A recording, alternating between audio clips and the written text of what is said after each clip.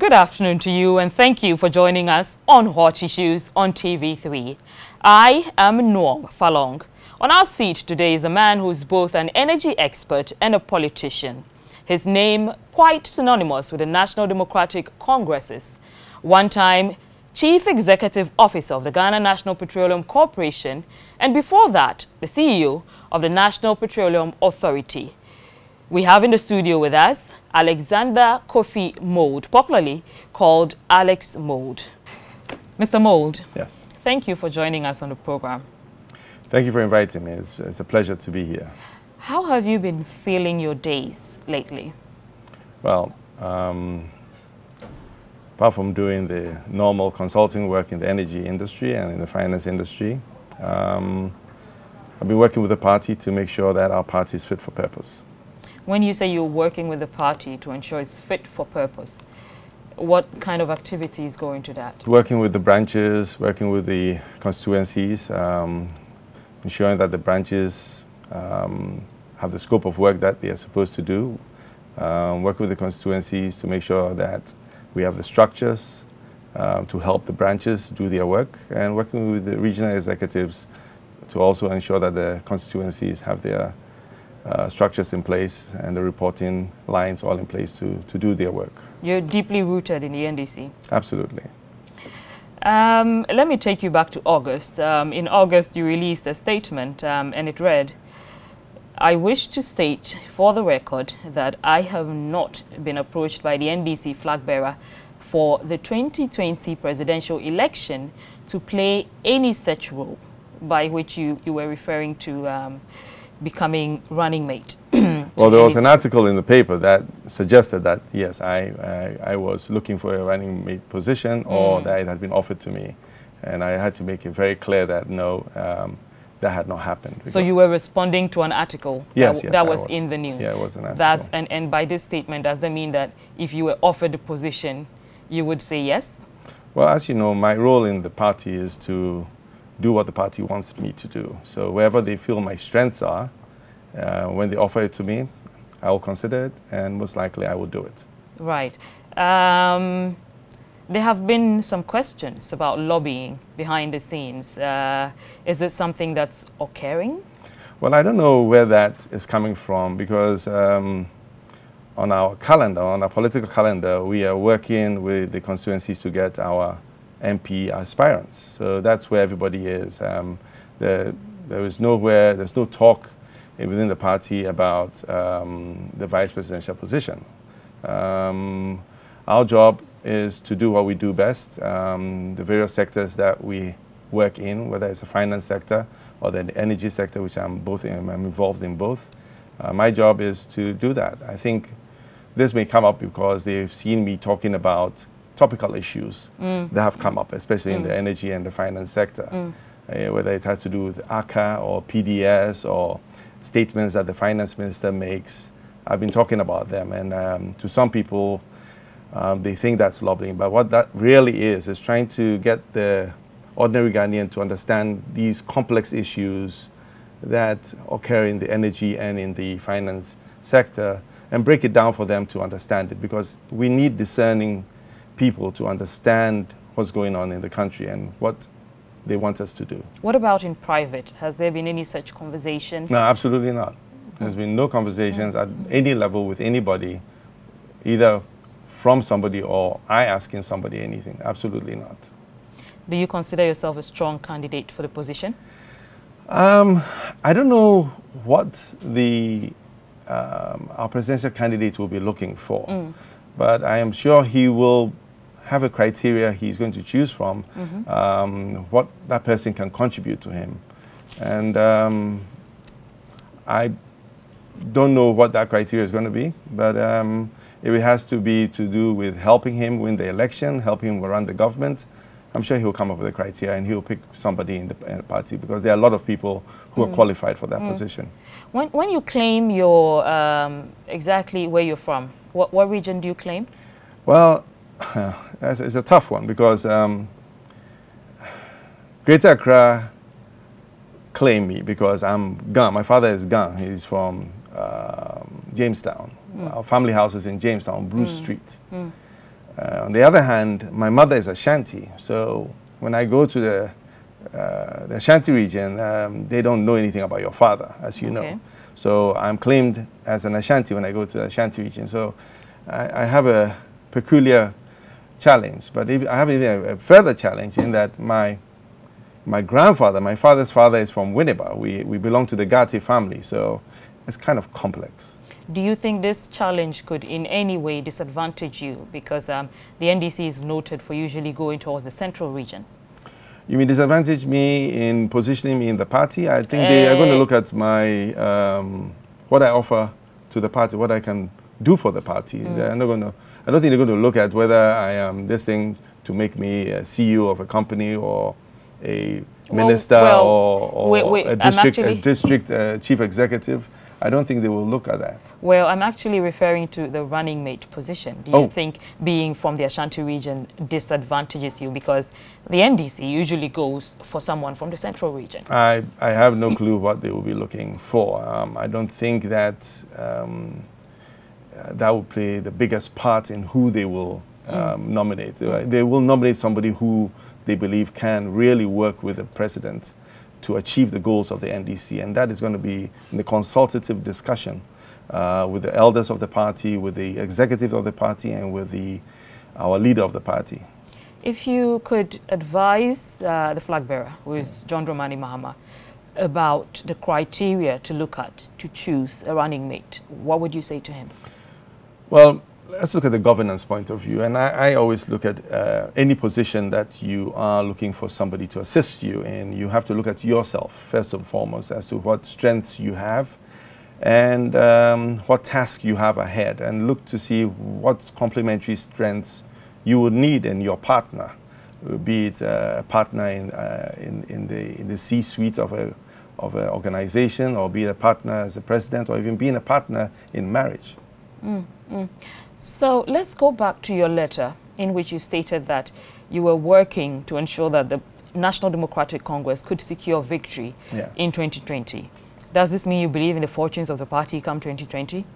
When you say fortunes, what do you think the NDC can win the elections in 2020? Well, I believe any organization, if you are going in a competitive environment, you have to be fit for purpose.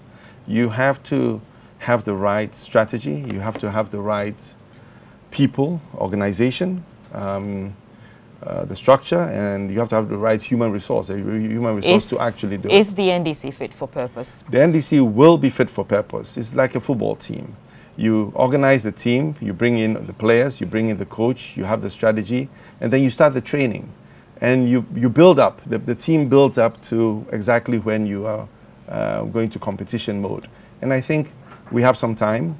We know what the challenges are. We know things that we've done a lot of research as to why we lost the election. We've put a lot of things in place. So we will be fit for purpose. When we get there, I believe that we will have the right organization, we'll have the right people, we'll have the right logistics, and we should have the right funding to do it. Recently, the former president, Jerry Rawlings, made a few statements saying the fortunes of the party were dim in 2020, and he advised some of them to look more towards 2024. What do you have to say to that? I think the reporter that reported it misconstrued what our founder said. He didn't deny it. No, he didn't say that. He doesn't have to deny it. You have to listen to what he said. What he said was there are individuals in the party who do not believe that they will win 2020. He did not say he did not believe. And what he said was that they were positioning themselves for 2024.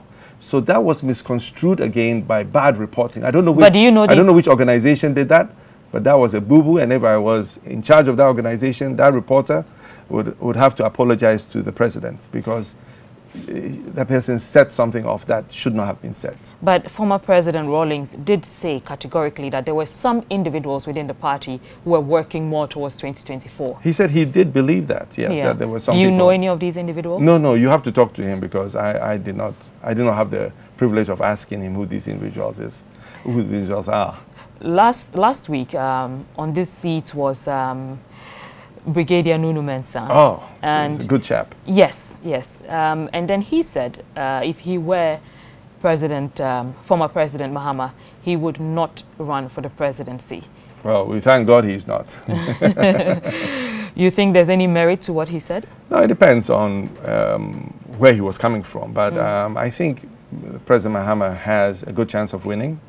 President Mahama did a lot of good things for this country, infrastructure work that he did, putting the economy on the right path, what he inherited. You have to look at, when President Mahama came in, what the situation was of the country. We had doomsaw. We had challenges with our commodity prices going down. 2016, which was the best year, one of the best years for the NDC after we had put in the IMF structural adjustment program.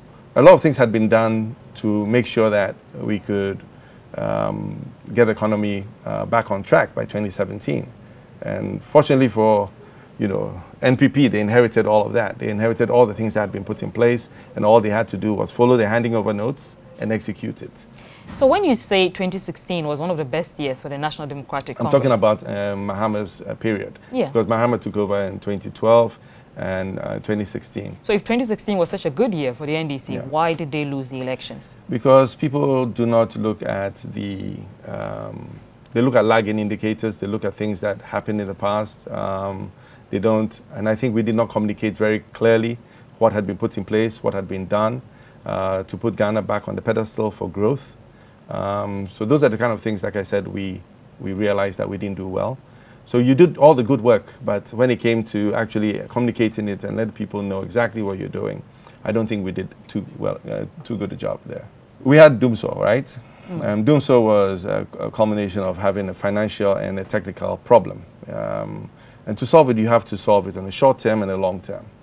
The short term was bring in emergency plants, restore the electricity, pay the vendors that you owe and the suppliers that you owe, and then put in a long-term program where you build capacity, you make sure that the failing capacity which caused the doomsaw is brought back in place, and you also make sure that the balance sheets of all the players in the value chain are made better.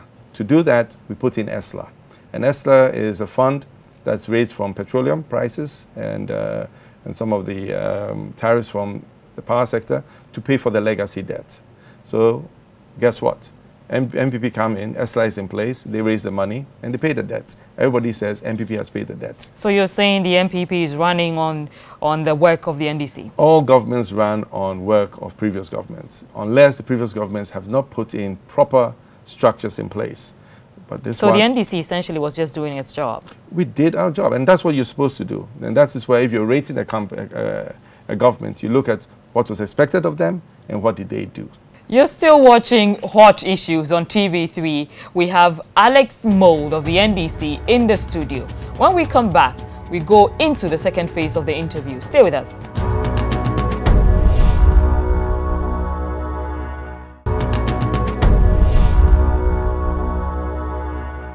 Welcome back. You're still watching Hot Issues on TV3. My name is Nuong Faalong. Before the break, Alex Mould of the NDC was telling us about the structures the NDC put in place in 2016. We still have him in the studio, and he's going to continue with his explanation. So the good news was that they carried on with the ESLA raising the money to pay the legacy debt, which we had ring-fenced.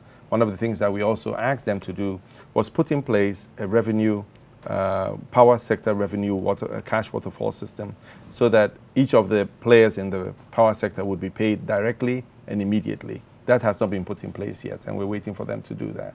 Let's go back to the fortunes of the NDC. The NDC lost by 1 million votes to Nana Akufo-Addo. John Dramani Mahama is coming back to contest for 2020. His critics say a lot about how he's coming back with baggage. Do you think he can contest against President Akufo-Addo? I think that he can contest against President Akufo-Addo because you have to look at the data that supports the 1 million loss. What's the And the data is very clear. The NPP actually did not gain much. It was the NDC that lost votes. So you have to understand, why did the NDC lose votes? And why do you think they lost votes? Well, I think the NDC lost votes because there was some apathy at the grassroots level. People did not come out to vote. So the real question is, how do you get people to come out to vote? And the way you do that is you convince the people that you've put in structures in place to ensure that their voice is heard at the highest level. Was there a disconnect between the grassroots and the party initially? That is what a lot of the findings are showing. You know, we've done a lot of market research on that. I think it's true. I work at the grassroots level. I work at the branch level. So the grassroots were essentially disenchanted with the party? They were disenchanted because I believe it was a communication issue. They didn't have direct information as to what was going on, right or wrong in the party. And those are some of the things. And I think the NPP had a very good campaign as well. Blacklisting, or not blacklisting, but not making the NDC people know exactly what they were doing. They control a lot of the airwaves, as you know.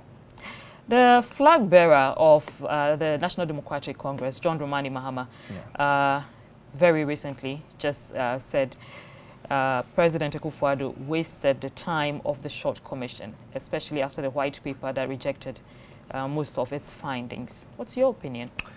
Well, my opinion is, if you are a leader and you have entrusted such a big job to very competent people, I think you need to have a conversation with them on their findings. And I think one of the things you do as a leader that has put in such a formidable team is you go with their recommendations, even if it's against what you believe. Leadership is about taking those tough decisions. Let's go back to a few months ago. Okay. You delivered a presentation on ACA AGM. Yes, I did. In this presentation, and you have worked with the Ghana National Petroleum Corporation for a long time, so you know your energy business. Is government failing to protect the interests of citizens? What do you think? With respect to this particular issue, yes.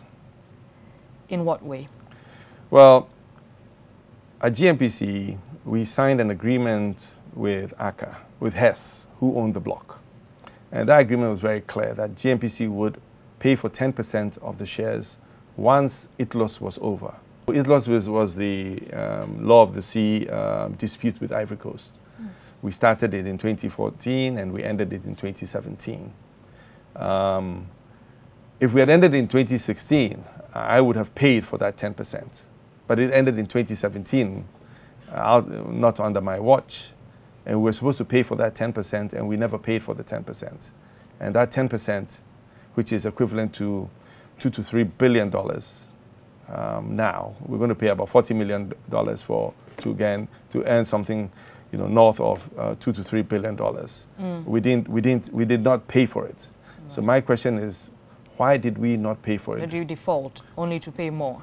That's your... No, I mean, we didn't pay for the shares, so we don't earn the revenue. The revenue goes actually to the private sector. It goes back to Hess, who has now sold its share to ACA. And that is what I think it's wrong, and I believe it's state capture, because anybody who's truly a Ghanaian would not want 10%, what is due the state, to be given to a foreigner or somebody in the private sector. This is stealing assets from the state and giving it to the private sector. I believe that is wrong. Let's talk about state capture. You mentioned state capture. So does state capture, is it nullifying the hard work put into building Ghana as an investment destination?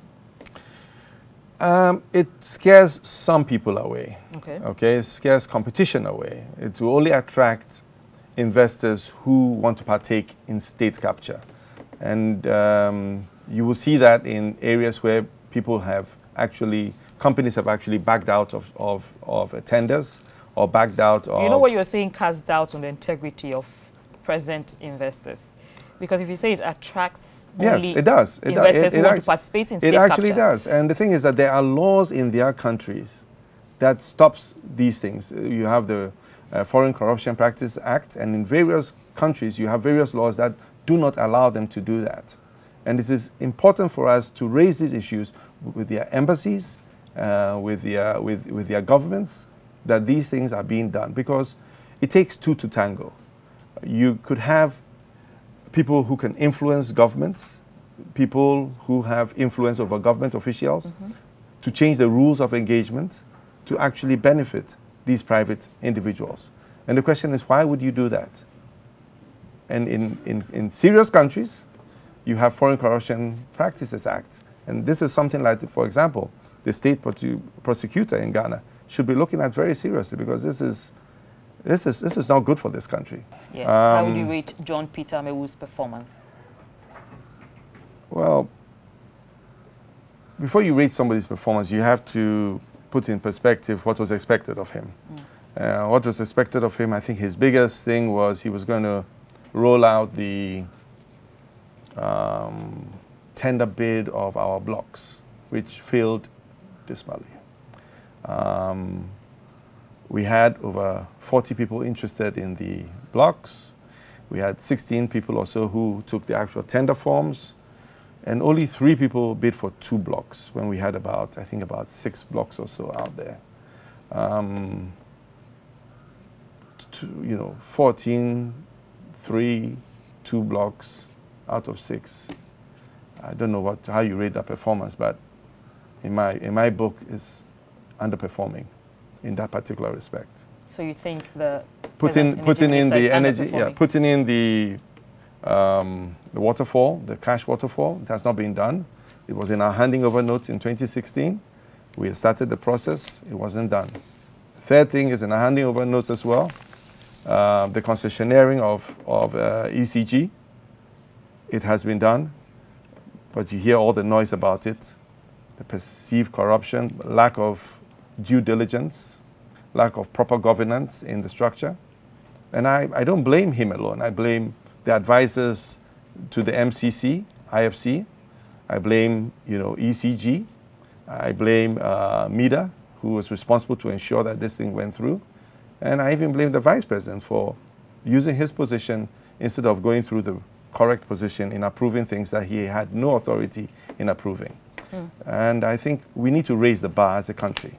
Ghana needs to raise the bar in the things we do. We have to have good governance, we have to have the right procedures, and we have to challenge these procedures. We have to challenge the authorities that people are giving. Still on governance, Vitus Azim recently made some comments. He said the NPP government is corrupt. What do you think? If you have a concessionaire like PDS, that originally there were 5 or 6 people who were bidding for it, and then you change the goalposts such that you eliminate 5 people, 5 world-class organizations from participating, and you have only 1 organization participating or 2 organizations participating, and you eliminate one of them, saying that they're already doing work with ECG, so they cannot participate, which is against the rules, by the way. It questions, the motive. It questions whether good governance practices have been added. And that's why I'm not only blaming the government for this, I'm blaming, MCC for not ensuring through its advisor that the right things are done in this country. Because I expect the IFC, that's the International Finance Corporation, which is a World Bank organization, which has high governance levels, to do better and to ensure that they crack the whip so government, are in line. So do you think there's some element of corruption in that area? Well, we're still waiting for the outcome. PDS was suspended, they were brought back, they were asked to work in conjunction with ECG, although ECG originally were doing this before, and he sent out 2 different organizations or 2 different investigation teams to come up with the reports. Once again, the reports have been brought, like the Emil Short report was brought. We haven't heard very much about it. The government spokesman says something about one report, another thing comes about another report. Ghanaians need clarity. We just need to understand what is going on. You have, 51% owned by a consortium of 3 or 4 Ghanaians who basically don't qualify to actually do this work. Let's zero in. You have cited several incidences you call bad governance. Yeah. Is Nana Akufo-Addo corrupt? I don't know whether he himself is corrupt, but his government is showing a lot of things that tend towards corruption. So you think the NPP government is corrupt? Well, I think the NPP government is not doing much to fight corruption. And I think leadership is all about taking the tough decisions and making sure people are in line with what you want them to do. So if we don't see a change, we don't see people being penalized for things that they are doing, that means that this is what is expected of them to do. And that is not good for us as a country. So do you now that you have established that the NPP government is corrupt, what about the leader of the NPP government? Is he incorruptible? Well, I can't say if he's incorruptible or not. I have not seen anything directly that ties him to corruption. But I'm saying is that what you see from the government, from his leadership, is that they are not towing the line. And I think stronger decisions should be taken. And this is not the first case. We've had other cases. We had the boss Movimpina, we had Kelny, GVG, we've had seat for sale at the Flagstaff House or Jubilee House. We have so many of these things, and Ghanaians just want leadership. We want the right leadership to ensure that we can reset things. Do we have the right leadership right now? I don't think that we have the right leadership, because if we have the right leadership, action will be taken to ensure that all these corruption cases that come up are dealt with properly. Let's assume that you get chosen as the running mate for the flag bearer of the National Democratic Congress. How would you fare against Dr. Mahamudu Bawumia for the... Well, I don't know whether I can, because I don't even know what his scope of work has been and what he's doing. But he's the vice president. Yeah, vice president has to have a scope of work. So if you are the vice president to the president, you are assisting the president in ensuring everything is done. You have certain sectors that you're responsible for to deliver. You think Bawumia does not have a scope of work? Well, we don't know. I mean, he's in charge of the economic management team. We know that for sure. And he's in charge of also the modernization, like information technology and all of these areas. So, you know. Is he doing a good job of it? Well, he's put some structures in place. As we see, we have the ports that have been modernized in terms of the paperwork. So some structures. Let's rate him on a scale of 1 to 10. Well, I have to know his full scope of work. I can't rate him. And you don't know the scope of work? I don't know what he has agreed to do. Apart from being in charge of security, you know, he's also in charge of the police and things like that. I don't know what actual sector he's responsible for. Is he responsible for the energy sector? Is he responsible for the finance sector? Is he responsible for trade? As a vice president, you have to be given some sectors to be responsible for. Thank you very much, Mr. Mould, for joining us. That will be all for today. It's been a pleasure. Thank you. And that's how we wrap up this week for Hot Issues on TV3. Thank you for staying with us. My name is Nuong Faalong. In the studio, we have had Alexander Mould of the National Democratic Congress. He has put a simple question to Dr. Mahamudu Bawumia. What is your scope of work? Join us again next week, same time. Good afternoon.